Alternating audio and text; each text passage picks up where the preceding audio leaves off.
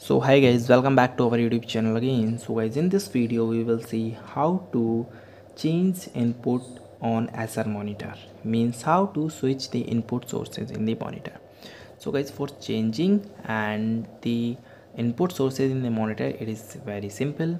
Okay, the first thing you do, you can check how many ports in your monitor. Okay, for in my case I have only one port which is VGA support. Okay, if your monitor having the HDMI, so it's good, so you can easily switch it.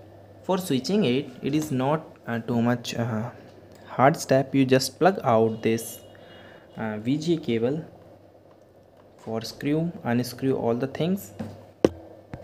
Okay, then you can take the another cable, and you also make sure that your input resource having the same port.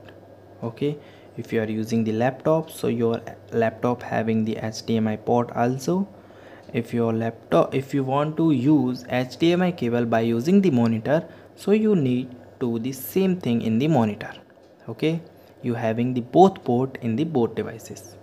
So guys, you can simply unscrew the things here.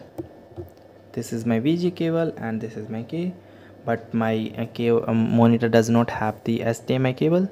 So if you have, so you just unscrew and plug it again, and you can enjoy your things. Okay, so guys, thank you and have a nice day, and subscribe our YouTube channel for the further information. Maybe this video is very helpful for you.